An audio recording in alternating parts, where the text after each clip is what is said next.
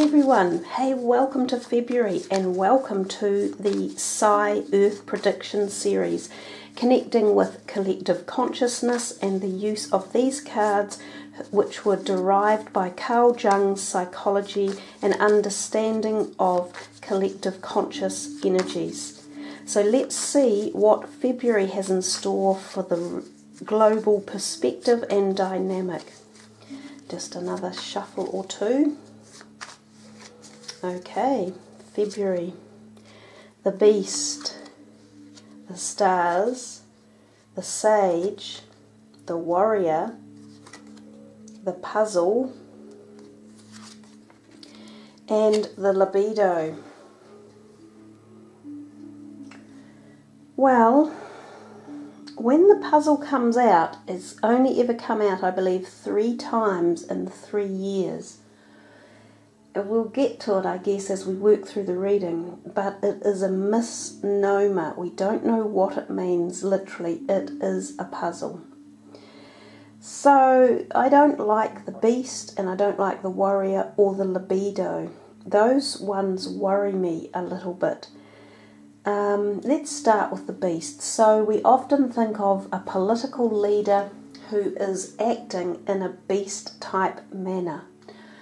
Now, often associated traditionally, when I've done these readings, with the likes of the communist parties.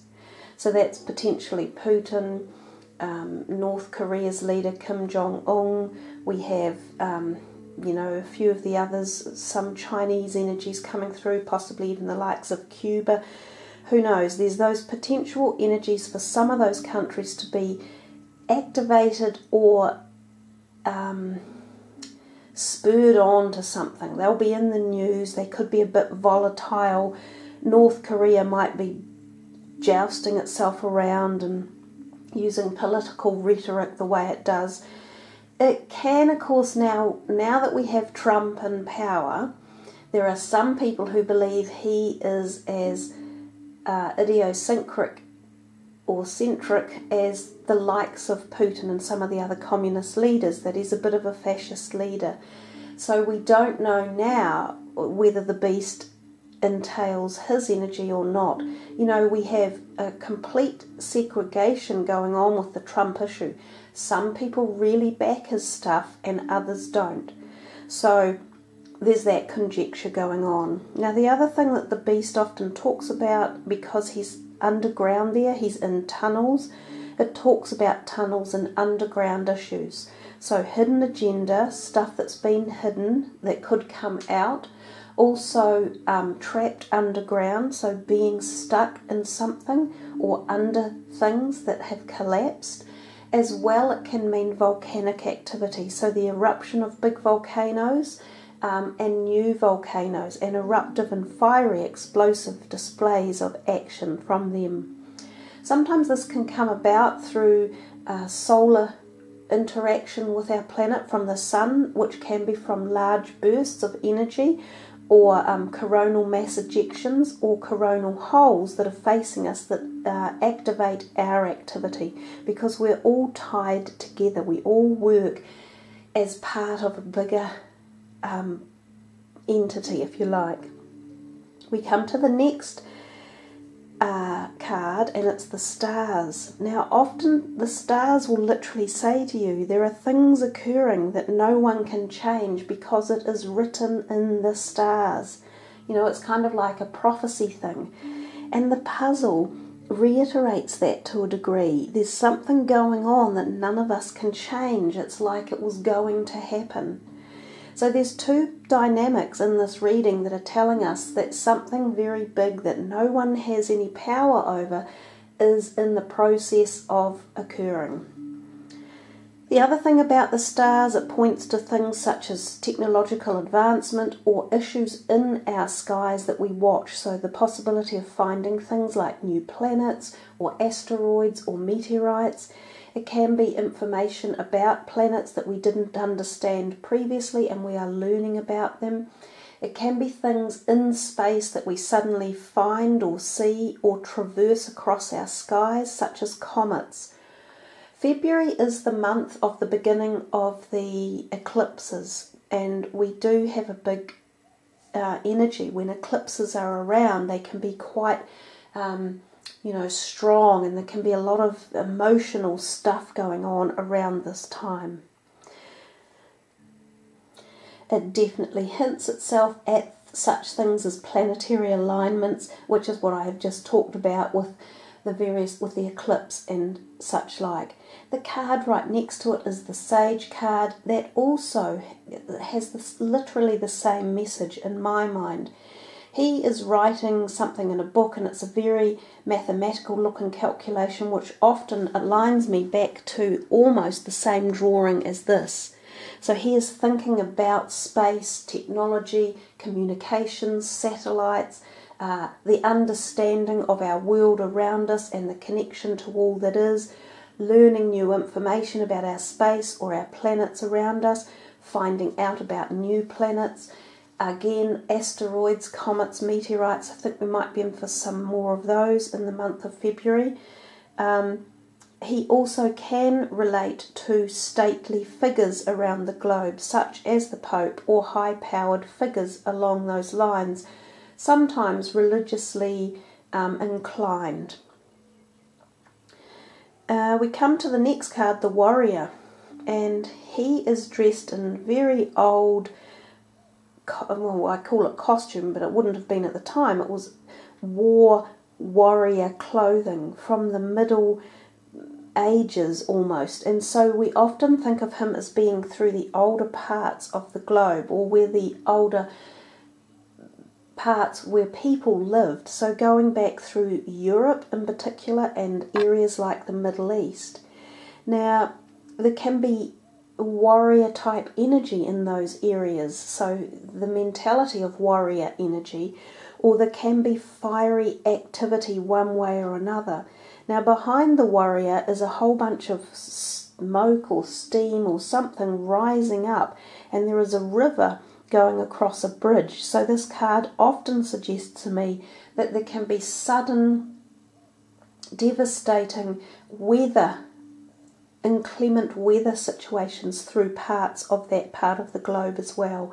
In particular, flooding and damaging all the beautiful old buildings. And so there can be loss of historical buildings and townships and things like that when that warrior card comes out, either through the act of terrorism or bombing or physical fighting, or through natural loss such as weather or earthquake related losses. So we come to the puzzle, and it's even odd that it faces upright, so it's read from facing this way, but the puzzle itself should be viewed that way. So the whole card is an enigma. There seems to be no real answer to this. I need people's input on it. I need suggestions and help. The one thing that I see on the bottom of it is what appears to be almost like a maple leaf. And so I have sometimes wondered about Canada when this comes out, and the trees in the background, but I have no real assurity about that point. We do see a royal figure there. It looks as though she might be a queen. She has a crown on. She's holding the keys to those doors. So there could be something about royalty or monarchy, or holding keys to doors, or letting people through them, or locking them out. So it could be things along those lines as well. We come to the last card at the bottom, the libido. The libido talks about mass compassion events, and these can be good events, like happy celebratory events, and they can be fun and people are really enjoying themselves. Often when you have things like the Olympic Games or the Commonwealth Games, this card can pop out. But I'm not sure globally what's around for February, other than perhaps the Chinese New Year. So this could be part of the Chinese New Year celebrations, and it is the year of the rooster. And although he's not a rooster, the peacock's showing us his amazing glamour and glitz, just the way roosters sometimes do as well. So there can be that energy involved in the libido card. The other thing that it specifically talks about are animals, so possibly large mass animal die-offs. And as well, we see here this water in the background aligning itself a little bit similarly to this. There's definitely going to be some very big flood issues, also mudslides and avalanches, things like that. I know in January they had a terrible avalanche in Italy, but we may see more of that type of thing as well. So weather patterns, extreme weather patterns, sudden downpours with surges of massive flooding, creating damage is what the libido card talks about. Now, when I say mass compassion events, it also often brings up something that the whole globe gets connected to at the heart chakra level and feels sorrow about. So, and it tends to go viral and it activates everyone on the globe. Now, oftentimes this can be mass shootings, and sometimes this is up in and around the American area. So there may be unfortunate circumstances along those lines. It can also be other terrorist-related activities that affect everyone at a very deep level. So I think February's reading is intense, and there is a degree of instability within the cards, and there is a huge degree of unknown uncertainty. So we'll play the month out and see what comes up.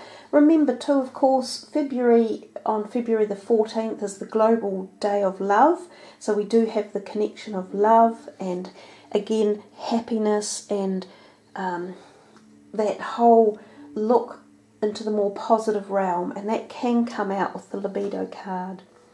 So there we are, guys, that's your reading for February. Take notes and any ideas and input. I really love to hear everything. So thank you all for joining me again, and I wish you all a very happy and safe, prosperous February for 2017. Take care, everyone. Much love. Namaste.